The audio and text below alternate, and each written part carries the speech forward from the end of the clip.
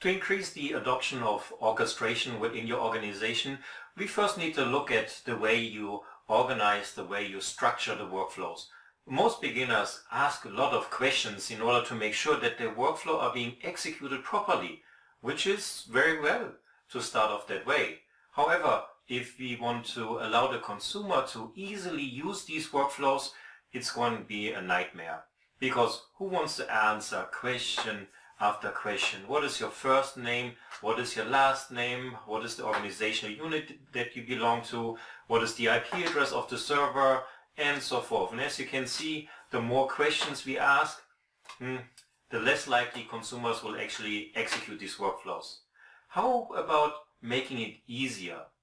Having a way where we ask only a few questions. For example, what is your email address? And then derive first name, last name, and all the organizational information. Or ask only what is the issue that you are calling about? What is the host name? And leave it like this. Then the adoption of orchestration would be so much easier. As you can see on this infographics, we have a context item. This will serve as an input for our workflow. If the consumer did not provide any value, we will use an XSLT expression to detect the content and assign a default value that is either based on a string value or on a module configuration. And then return as an output the same context item. Let's see how this is being put into practice.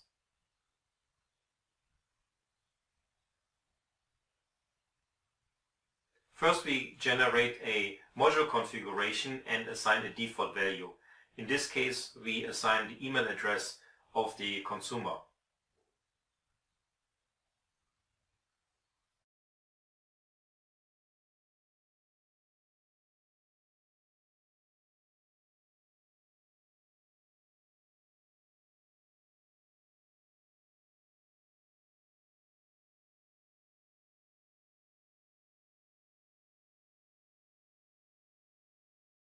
Create the context item as the input for our module. Important, do not make this as a required field, as we want the consumer to allow to leave these values empty.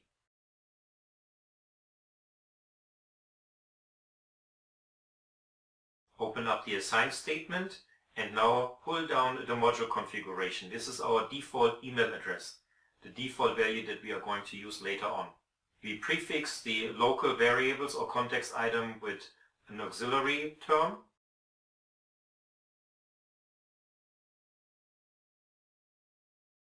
Next, the email address as an input context item will also be our output context item.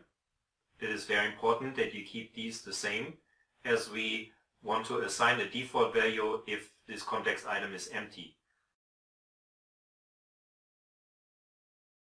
We use the XSLT editor in order to create that evaluation and new content, move an element over, assign a default label, and also load now sample source data.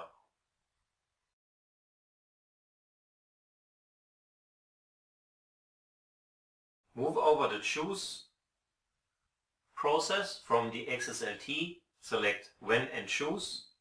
And as you can see here, our email address is supposed to be empty, and we're using the xPath expression to check if the string length is actually 0 or if it has content.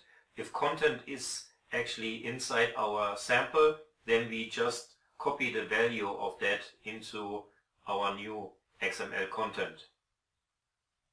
And if the values were empty, then we assign a default value.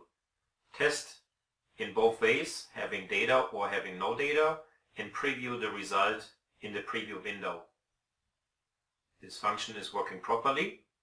Now we take the module configuration that we pulled into a context item into this XSLT using the token feature, assign a default value for testing purposes only.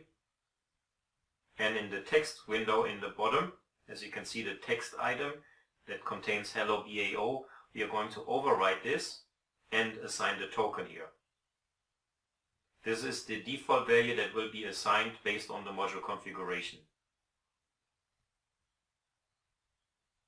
save our XSLT.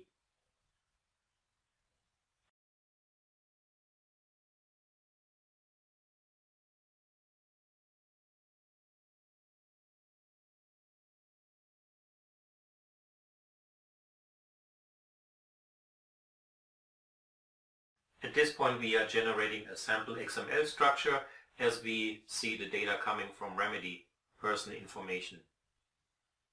You can adjust this to your needs.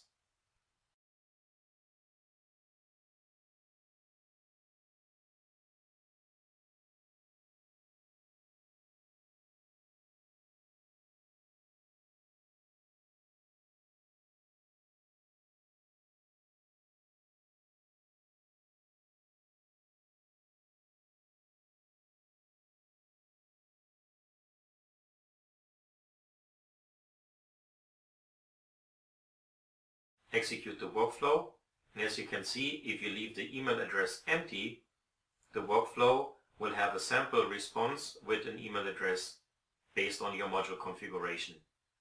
Using this XSLT allows you to assign default value and asking less questions to the workflow consumer.